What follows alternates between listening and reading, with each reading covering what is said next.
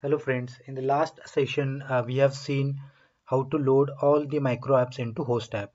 In this session we are going to continue with adding header layout to host app so that we can have consistent look and feel. So my name is Sachin. Let's jump to the code. So if you can see, this is our host app and we will add one layout component. So ng g for generate, c for component, layout. We don't need test files, so skip tests. For which project we are gonna make these changes? This is for host app. Component has been created and it is not having any test file. That's good because of this skip test. But we don't need this CSS, so we'll delete this file. Accordingly, we'll delete the CSS entry from the component file, and that's it. And if we can see, if I go to app model, the layout components is already been registered by Angular CLI. That's good. Now I'll go again to Bootswatch. I'll select one of the theme, and from here, I'll copy the entire code. I'll go to the code window, layout.html, and just paste it here. We don't need this form, so we'll delete it. We don't need this drop down, so we'll delete it. It's a navbar, so we'll put on bazaar or application, and from here we'll pull the router link.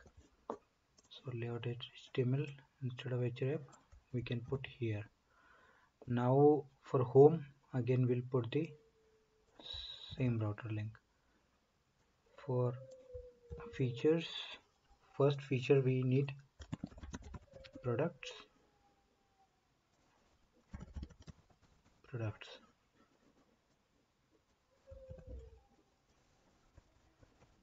cards,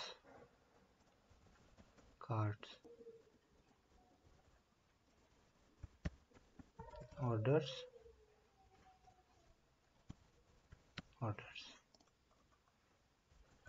and we are done with this component, and we can simply go to our app component.html file.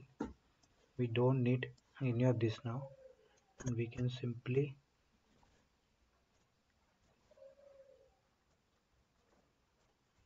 import the app layout